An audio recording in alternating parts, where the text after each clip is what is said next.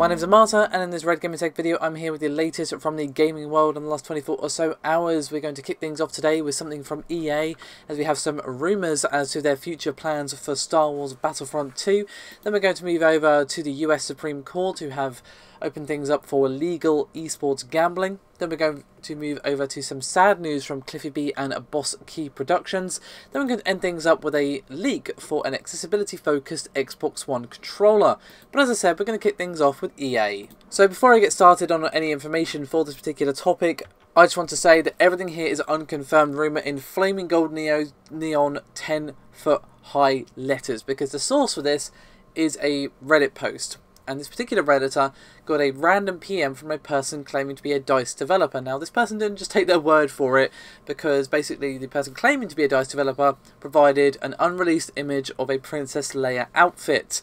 So either they're a DICE developer or someone who managed to get their hands on a leaked image. But to take this for what it's worth, the outfit was later confirmed by EA in a blog post detailing the future content. So that may or may not give this person credibility, but just keep in mind that everything here is not official. So here's kind of the key points from their post, and it's not really painting the best future for Star Wars Battlefront 2, to be quite honest with you, because apparently EA does not have an 100% established roadmap. They adapt and sometimes change plans overnight.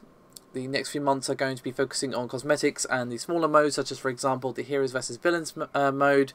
And apparently EA are not allowing developers to communicate with the community, which is not really brilliant. And speaking of developers, the most interesting sort of ear-perking part of this particular rumour is that apparently Criterion and Motive are no longer working on the game, and DICE is the only studio working on Battlefront 2, and they're already working on Battlefield 2018. So when it comes to bug fixes, it continues to be rather damning according to this particular rumour, as apparently statements like "we are looking into this" or "we are aware of the fit situation" are often given just kind of as something to say, rather than because they actually have a fix in mind. And some of the bugs that have existed since the beta, as you guys might have noticed, have not been fixed and may never get a fix, and apparently only major bugs are actually getting their attention.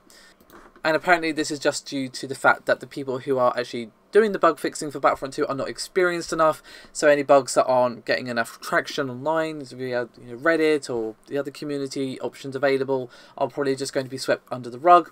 Now, unsurprisingly, part of this is also to do with how EA are keeping a strong eye on the community, including Reddit, and they do not want another Battlefront 2 incident to happen. And to be fair, they have said this pretty much, not in those words obviously, but they have said as much that they cannot afford to have another Star Wars Battlefront 2, and that's obviously why partially they're keeping an eye on the community, because we've all seen the infamous Reddit posts, where, for example, it's all about the pride and accomplishment and all of that. So sorry, a sense of pride and accomplishment, should I say. So they do not want to make that mistake again, probably because even EA couldn't afford that catastrophic a failure again for such a flagship title. And obviously it did still sell a bajillion copies, but obviously it sold less than expected, and it has undoubtedly not been great for their relations with Disney. So EA are definitely locking things down, but all of this does not look good for the future of Star Wars Battlefront 2. Now, the points I've just given you are very much the TLDR. I will include the link to the Reddit post in the description below this video. I highly suggest you give it a read, because there is a huge post there, and it's definitely worth reading that, and of course the response to it. But we're going to move on now to esports and gambling. So what do we have here? Well, we have something that's a bit more general about sports, but is undoubtedly going to have ramifications, for esports. As basically what's happened is the Supreme Court of the US has struck down a law prohibiting gambling on sports events with a 6-3 ruling, and brings to an end a legal battle that was gone over for 6 years over the Professional and Amateur Sports Protection Act of 1992. So basically what this means is that any state that wishes to do so can basically have legal sports betting. Now, the ruling does not mention esports specifically, but obviously we have seen over the last few months very much a sort of joining of the two worlds, as it were, between conventional sports and esports. So it's pretty inevitable, if you ask me, that one is going to lead on to the other. And I actually have a statement here from the ESG Law founder Bryce Blum, who said, quote, "The Supreme Court just struck down the primary law restricting sports betting throughout the US. This will have a profound impact on the esports industry, and we're so underprepared for it. $5 billion waged on esports last year, about to skyrocket."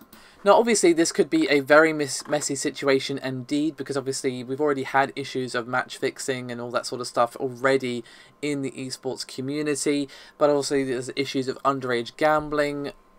And given that obviously a lot of esports are watched by younger people, especially say, you know, Overwatch and that sort of thing, we are going to have a bit of a sort of murky ground here that definitely needs to be clarified. And obviously there definitely needs to be oversight and management involved, because obviously if there isn't, then it's going to get very messy indeed. But I think that obviously there's still going to be laws in place to stop underage people from gambling, but it's just going to kind of open it up to a bit more to them if perhaps there's a game that is popular with the younger crowd, and obviously the issue of skin gambling as well. But I think the issue that's more going to concern esports fans is going to be the issue of match fixing, because while there's already been money, you know, under the table available, now it's obviously going to be a bit more available. Obviously, you know, that doesn't mean every player ever is going to be queuing up to do match fixing, because obviously we have seen how well that can go for people. But it definitely is going to be an interesting thing that's going to be, I think, kind of on people's minds if esports betting becomes a regular, recurrent thing. So definitely one to watch for the future. But speaking of the future, unfortunately, some less than brilliant news from Cliffy B.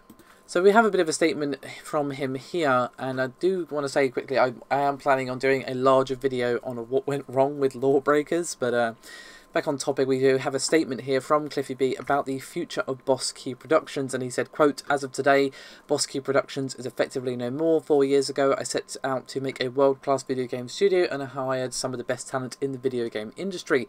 They worked tirelessly to produce quality products, and while we had our ups and downs, I'd like to think we had fun doing it. Lawbreakers was a great game that unfortunately failed to gain traction, and in a last-ditch attempt, we scrambled to do our take on the huge battle royale genre with Radical Heights, which was well received. However, it was too little too late. As for myself, I'm going to take off some time and reflect. I need to focus on myself and family, as well as my Aussie Teddy, who is slowly fading from us. Video games will forever be part of who I am, and I hope to make something new again someday. However, I need to withdraw and take this time." So basically, Radical Heights is no more, and obviously Boss Q Productions is also no more. Definitely a disappointment. You know, Lawbreakers definitely had some fun gameplay, as I myself discussed in my beta coverage of the game, but again, this is going to be part of a larger video. It definitely had a lot of problems, primarily to do with its character or lack thereof it. But definitely a sad time for Cliffy B and, of course, everyone else at Boss Q Studios. You know, this is obviously going to be a tough time for them. They've obviously poured a lot of time and money and blood, sweat and tears, undoubtedly, into a game that unfortunately just kind of fell flat on its face. So my heart does go out to them a bit, and hopefully they can all land on their feet as well as possible. But with that said, let's finish off this video with the leak from the Xbox One controller. Now, obviously this is a leak, so once again, do take this with a massive pinch of salt, but it was shared by a well-known Windows leaker by the name of Walking Cat. Now, unfortunately, we don't really have much comment from the original source of this, but Windows Central is claiming it to be a, quote, "new Xbox controller focused on improving access to gaming for those with accessibility needs." Now, of course, Microsoft have been working pretty damn hard on accessibility and obviously improving that for desktop OSs and all that sort of thing. You know, for example, we saw research into eye tracking for Windows Control, as well as them celebrating, for example, Global Accessibility Awareness Day and all this other stuff. But, you know, they have very much been supporting this and trying to make their OSs more accessible for people who have accessibility needs. So obviously, an Xbox One controller that is more focused on those people seems like a perfectly logical thing to do, not only in terms of what they've already done, but of course it would make perfect sense for them as a company. You know, we have seen, for example, modes like we saw in Nier Automata, where, you know, the camera was controlled for you, the combat was automatic, that have definitely been designed for people perhaps who might have motor control issues or whatever the issue might be. So I think it would definitely be a welcome addition if this particular leak turns out to be true. Now, of course, it's entirely possible that this is just a elaborate fake. You know, we have seen people make actual physical fake things, like we saw with that fake Nintendo thing a while back. But this is definitely something that I think could be cool. Even if this particular design doesn't turn out to be true, I think this could definitely go down well and be a welcome addition to the Xbox family for a lot of gamers. So, with all that said, let me know your thoughts and opinions on everything discussed here today. Thank you very much for watching. I'll see you next time.